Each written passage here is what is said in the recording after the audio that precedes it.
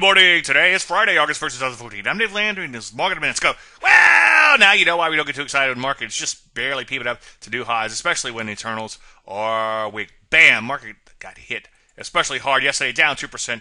And P's, take a look at NASDAQ, also getting hit hard, down about 2%, and change there right around the March peak in here. Important for that peak to continue to hold as possible support. Speaking of support, no support in sight for the Rusty. Continue to slide out of a bow tie. Also a first thrust formation. I'm going to flesh this out in a lot more detail later today on the chart show. Hope to see you there. Chemicals, energies, list goes on and on. Many areas broke down from high levels. Sort of like the market itself. Some of these weak areas, such as foods, continue to slide in here. Ditto for manufacturing. So what do? Well, I think now we wait for a bounce and then look to short. Any questions? As usual, Dave at DaveLandry.com.